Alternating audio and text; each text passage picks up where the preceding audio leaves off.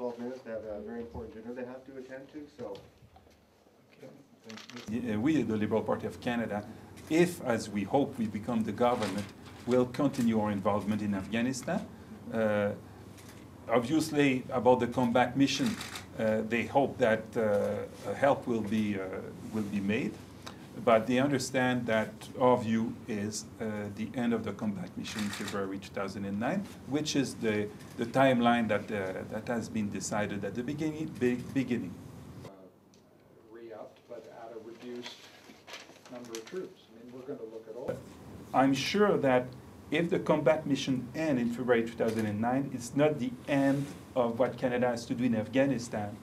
And to the contrary, we think we will maybe discover new ways to work that will be very helpful.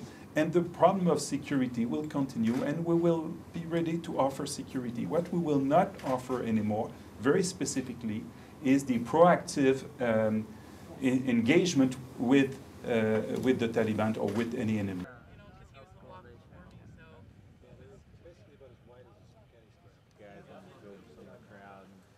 Yeah.